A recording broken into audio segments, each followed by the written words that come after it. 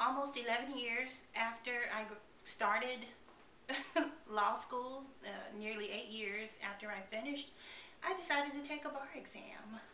Um, but circumstances had changed. I was no longer a full-time student. I had a job, responsibilities, a commute that I did not have the first summer after law school. So things had really changed. Um, so I quite deliberately chose the least expensive bar exam to take, as far as sitting fees and all those things that come with the bar exam. Um, but I still needed a really good review course. Um, that was the $64,000 dilemma. I did not have thousands and thousands of dollars to spend on a course. I could not take a leave of absence for bar exam study. I also couldn't take 4 hours a day to go to a live course, so I needed an at-home study course that was going to suit my needs. Thus began my search for a bar review course. Now, I did look at many of AmeriBar's competitors. I saw them first. I was somewhat familiar with many of the names, and I was absolutely floored by the expense, the cost of the most popular ones, and I totally understood why they did such heavy advertising and marketing in my law school. If you did not have a payment plan from the beginning to pay for them, I mean, who could really afford that? I certainly couldn't. I immediately noticed that the cost was very reasonable, and they had specific materials for my state, which was really important to me. So I took a chance on them. In the back of my mind, I was kind of thinking, well, you get what you pay for. If you go for these ones that don't cost as much, maybe there's a reason they don't cost as much, as in they're not as effective. I am proud to say that that was so not true.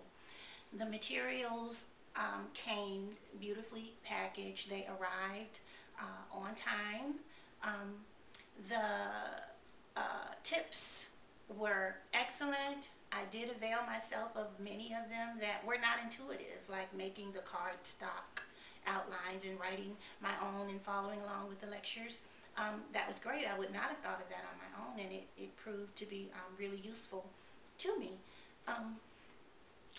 The video lectures, audio lectures, were excellent. I found myself just having them on as background noise sometimes, and things were seeping in. I actually found myself really understanding property for the first time, which is something I never really managed while I was actually in law school. So that was great. I was thoroughly prepared for the essays and the state essays and the MPTs from the practice questions and model answers. I really began to see the most common issues. The STAR system was really useful as well.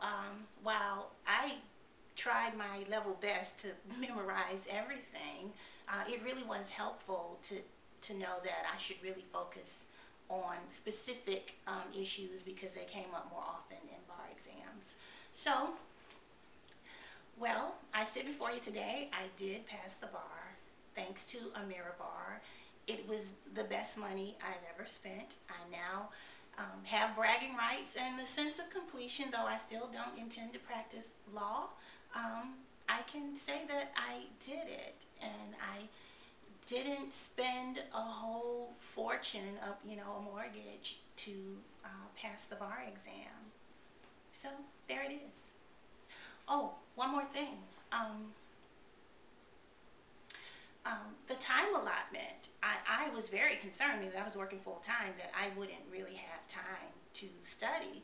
But the materials are so concise and excellent that it was really quite manageable to study the 4 on average 4 hours a day from the time I received the materials in October until the time I took the exam in February.